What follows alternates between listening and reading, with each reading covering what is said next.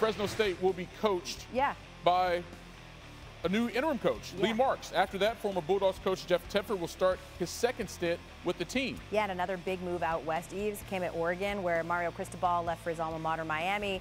So the Ducks will now be led next season by Georgia defensive coordinator Dan Lanning. Oh, we're so pleased to be joined by the new head coach of the Oregon Ducks, Dan Lanning. And Coach, I very intentionally put on my red shirt just for this interview. So I'm going to start there as a Georgia fan. How could you? Oh, I love it. I love it. Your passion shows through right now. I'm proud of you. I'm very, very passionate. This is what happens, right? It's all credit to you, because when you're a part of a team like Georgia, when you put what you did out there, obviously people want to poach. People want to give you opportunities, and you're doing that. But you're going to stay with Georgia through the college football playoff. How did you come to that decision, balancing a playoff run with getting things started in Eugene? Yeah, I mean, ultimately, it was never a decision. I wouldn't be in this situation if it wasn't for our players, and it would be totally unfair to our guys if I left in this opportunity and didn't finish what we started here. So I'm grateful that Coach Smart would let me come back and help, but certainly have some unfinished business. We saw the news this week that Oregon's freshman running back, Stephen McGee, put out there on Monday he was going to leave the program. And then 90 minutes later, after talking to you, he said, never mind, I'm going to stay. What did you say to him?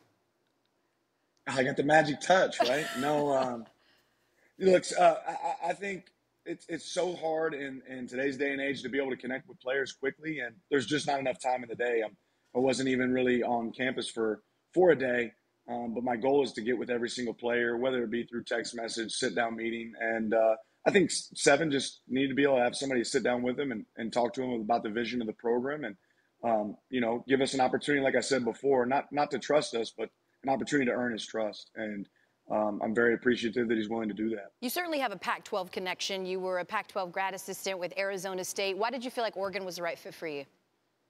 Because I remember watching Marcus Mariota run all over me when I was at ASU, and I want some of that speed. No, look, Oregon's a premier brand. Oregon's a team that it doesn't matter what spot in the nation you're at, you recognize it. And for me, I never wanted to leave Georgia for anything less than a job that I thought was an elite one, and this is that. It's very elite, right? It's Oregon. In fact, some people are saying that the fact it is your first head coaching job and it is at a place like Oregon puts you at a little bit of a disadvantage. What would you say to those people? Sit back and watch. Sit back and watch. I'm excited. This is a great opportunity.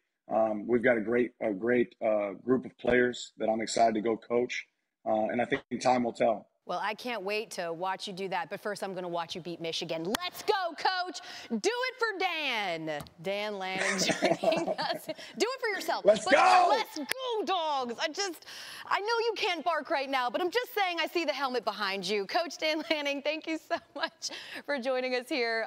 Congratulations on your new job, and good luck. What a way to go out with a natty. I'm just saying, it'd be a great start for you there in Eugene.